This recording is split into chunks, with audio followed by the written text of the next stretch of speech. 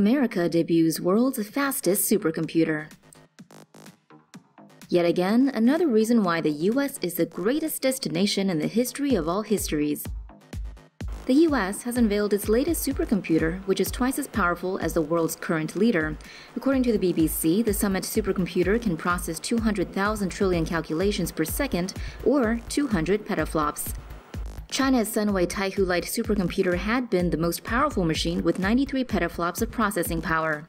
Supercomputers are usually large, expensive systems that house tens of thousands of processors tasked with carrying out specialized calculation-intensive problems. According to the BBC, Summit will be used first in the areas of astrophysics, cancer research, and systems biology. Summit has 4,608 compute servers and has more than 10 petabytes of memory. According to TechSpot, the supercomputer is housed in a 5,600 square foot space, roughly the size of 2 tennis courts, and weighs nearly as much as a commercial airplane.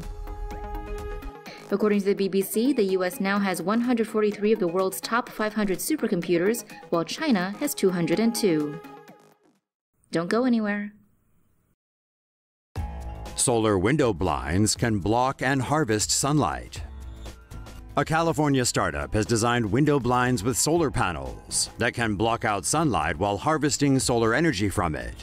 Each slat in solar window blinds is equipped with monocrystalline solar panels, which can harvest solar energy.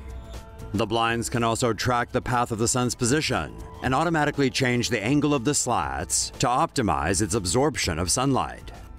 The company claims the blinds are able to generate up to 100 watt-hours of energy for every square meter when mounted on the outside of a window, or half that amount when mounted inside.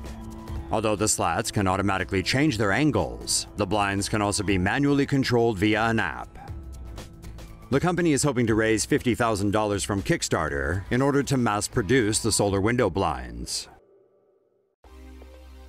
This South African airport is powered by the sun.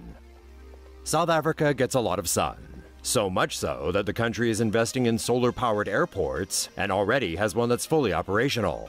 George Airport in southern South Africa last year became powered entirely by solar energy.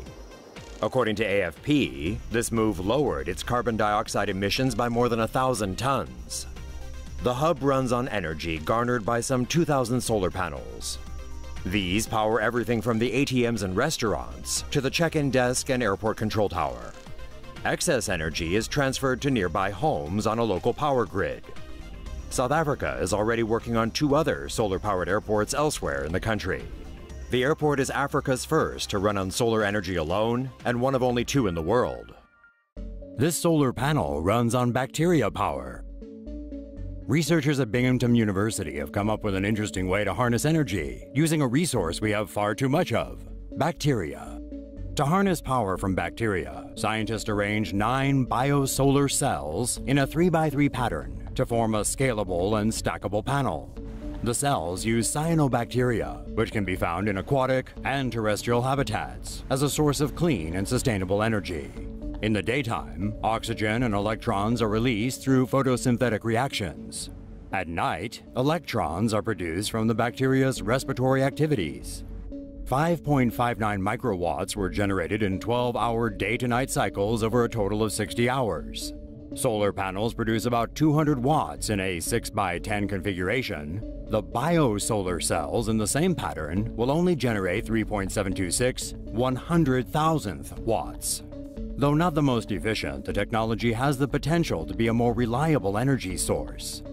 Once the panel is functional, it could power small wireless systems in remote areas where frequent battery changes are impractical. The Binghamton team's work has been published in the journal Sensors and Actuators B Chemical. Solar roadway installation unveiled in Idaho. A startup company that has developed solar-powered road panels has recently finished its first public installation in the city of Sandpoint, Idaho. The solar road panels contain LED lights and are made of tempered glass strong enough to support the weight of semi-trailers. The panels are equipped with microprocessors, which allow them to communicate with each other, a control station, and vehicles. The first public installation in Sandpoint uses just 30 panels, which people would walk or ride bikes over. The installation can power a nearby restroom and a fountain. It is equipped with heating elements so it can still operate in the winter. In the future, the solar panels could be used to build highways. Its LED lights can create bright lines and signage without the use of paint. The bright LED lines could also improve nighttime driving conditions. It is reported that the Missouri Department of Transportation intends to install 20 by 12-foot panels to cover sidewalks at rest areas off Route 66 in a trial phase. How to put on a 13-ton stone hat. That's a nice-looking hat. Where'd you get that? Researchers say they figured out how Easter Islanders transported 13-ton stone hats across the island and placed them on top of 33 feet tall Moai statues. The study, published in the Journal of Archaeological Science, examined how ancient islanders were able to move the additional red stone cylinders, pukao, on tops of the statues. According to NPR, Easter Island has almost 1,000 Moai statues spread across the island, with around 100 of them wearing the pukao hats. After constructing 3D models of the stone cylinders, scientists closely analyzed the details and features of each pukao. They developed a hypothesis that the hats were rolled up to the top of the statues using long ramps with a technique known as parbuckling. Using the 3D models, the team was able to calculate how long the ramp would have to be, in addition to how many workers would be required to pull the pukao into place. With a ramp 75 to 328 feet long, with an incline of 5 to 20 degrees, a team of 15 people could maneuver a pukao into position. Dubai greenlights world's largest solar power plant.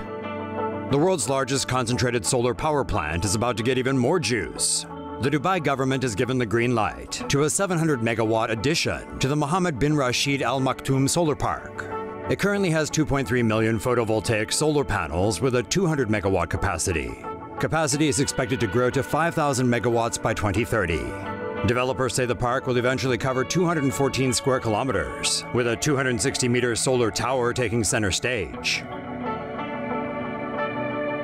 The solar plant produces power by using lenses and reflectors to concentrate sunlight in order to heat fluids, which then in turn produce steam to drive a turbine.